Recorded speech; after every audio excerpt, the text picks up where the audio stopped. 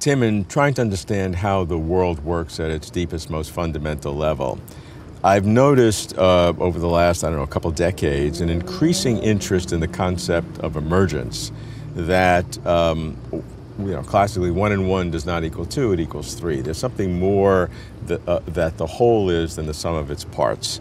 And there seems to be like two different categories of it, and it refers to what can the laws of physics ultimately explain? And are there anything in this physical world that ultimately the laws of physics could not explain at higher levels, so-called special sciences, biology, chemistry, ultimately consciousness? Right.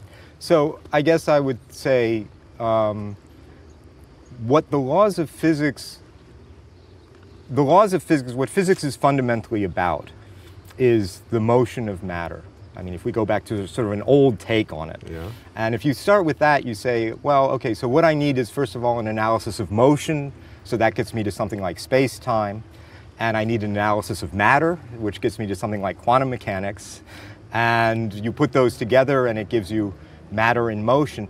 Any science that is ultimately just about matter in motion in some way ought to arise out of physics. So biology, for example, I think you would say, yeah, all biological processes I can understand as just matter in motion in a certain way. Matter, animals move around, you want to explain that. They reproduce, well, that's a certain piece of matter with a certain structure being produced by another piece of matter with a certain structure. Okay. So at some very deep level, that's the operation of the laws of physics. The exception to that, in terms of something that could emerge in the sense of not coming right out of physics, is consciousness. Because consciousness has this character which isn't the character of motion of matter. It has this character of having subjective experiential states. Pain, for example, is a subjective experiential state. And if you ask me, how does the existence of pain relate to the motion of matter, what classically people thought, like Descartes and like Locke, was that clearly there's no conceptual connection, there's no fundamental connection there at all. They always brought in God, as a matter of fact, to say God had to make a law to connect the motion of stuff in your brain with a certain experiential states, and God was absolutely free to make that law whatever, because there was no fundamental similarity between the motion of matter and pain. So I think consciousness is something that's really a very deep, intractable problem if you think everything can be explained by physics. I don't see anything in biology or economics or the other special sciences, chemistry. Chemistry, in some sense, pretty obviously, in a certain sense, reduces to physics. Well, an example that's used classically is, going all the way up the hierarchy, the concept of money. So money is it can be electronic digits on our computers. It can be papers. It can be coins. It can be all different kinds of things. Could be money.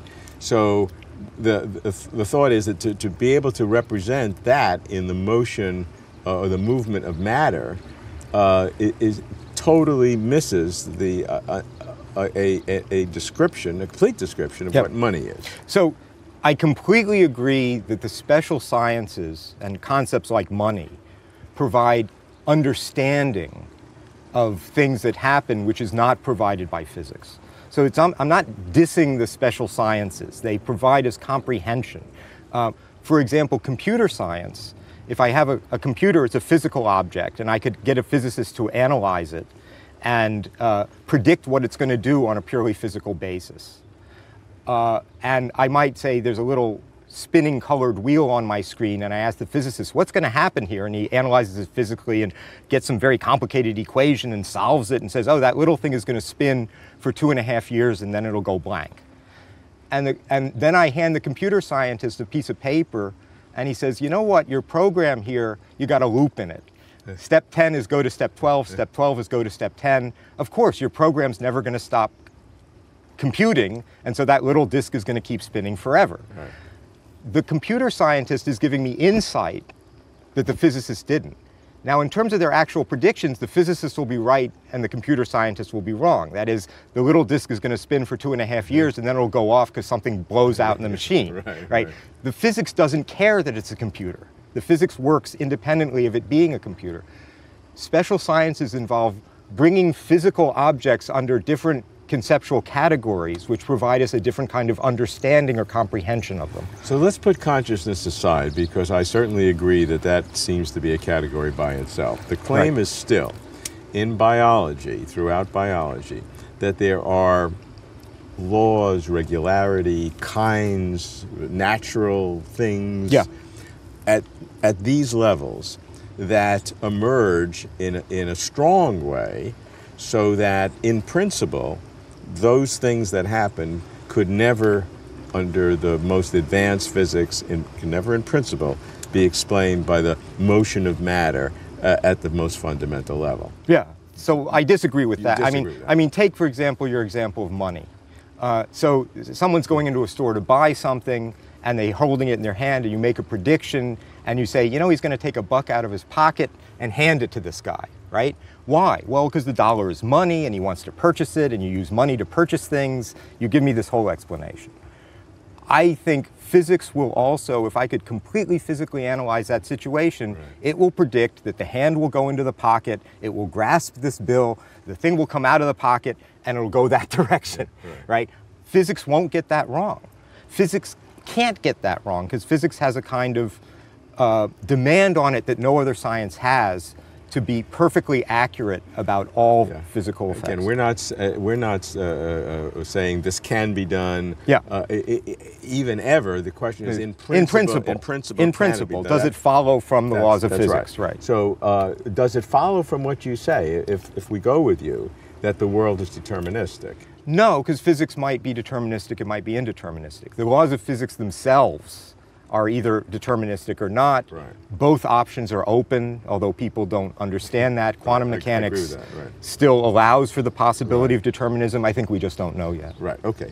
But whatever physics would be, then everything else would have to follow. Exactly. Okay, all right. Now that I understand.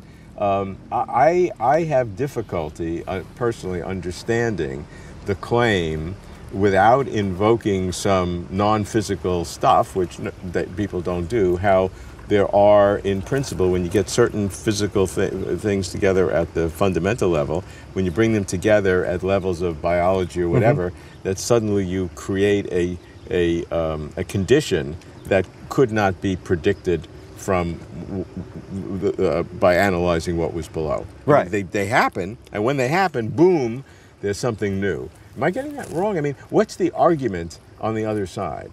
I don't know what the argument on the other side is, to tell you the truth. I'm not sure why people would think you need to get something fundamentally new. Back in a long time ago, when physics looked a little different. They do think that way. Am I crazy, or do they think that way? So the notion of strong emergence, there was a notion of British emergentism, which goes back to the end of the 19th century. And at that point, physics was not so well developed. And so they thought certain chemical properties of things could not be explained physically. Or you had vitalists who said, look at what living organisms do. You cannot explain that physically. And the march of physics has just refuted that, right? We understand how biological organisms can reproduce through DNA, and we have a physical structure of DNA. We understand why it can replicate. So I think they just didn't understand what the power of physics was going to be. But there is an increasing movement today among people I respect, who believe that at these higher levels of scientific organization or complexity that yield biology, for example, there are things that are there that are in principle unanalyzable in the fundamental physics, even though they say that there's nothing, kooky coming in from the outside. Well, if you have a higher level science that's based in, say, functional concepts, which is really money is like a functional concept. I'm not sure money is the best analogy, because I think money also involves thoughts and brings in consciousness. So I think actually money is a distorting analogy. Okay, so biology. Let me take a biological case. So you had a gene theory that existed, say, from Mendel, where he didn't yet have a physical model. Right. So what were genes, how were they defined for Mendel? They were defined functionally. They somehow had to carry information about the structure of the parents. They had to segregate and reform in the child, okay? So those are kind of functional considerations. Now, all kinds of physics could support something that does that. Physics that's not like the physics of our world could support something that does that. In our world, we figured out, given the physics of our world, we figured out the things that do that, right? DNA molecules and why they have a structure that allows them to do that. So in some sense, these functional concepts are broader reaching than anything defined in terms of actual physics, because they actually cover things that are not covered by actual physics. But the existence of them doesn't imply, the existence of actual genes doesn't take us out of saying there's more to reality than physics in some sense. They're just non-physical descriptions of physical objects. The question is, in seeking the fundamental laws of how the world works, do you need more ultimately than fundamental physics itself, putting aside consciousness? Right. So yeah, I think the only fundamental laws there are, and in fact the only strict laws there are laws of physics. Insofar as you talk about laws of the special sciences, they're not strict. They admit of all kinds of exceptions. They can go wrong. They can give you bad predictions, and that's okay. And if you go to a doctor and he says, according to medical science, you're going to live another 20 years, and you walk out the door and a bus runs you over, it's not that you violated, right? His prediction is wrong. You haven't really, you know, the laws of medicine, insofar as you think of such things, haven't really been violated. You just say, well, as a doctor, that wasn't my job to predict that, right? This is the difference between physics and everything else. Every other science can say, that's not my department, right? Something happened there. I'm doing chemistry, that wasn't chemical. I'm doing biology, that wasn't biological. I'm doing economics, that wasn't an economic structure. Everything that happens is physical. So the physicist has no realm of saying, that's not my department, right? If something messes up their predictions, they've got to change physics.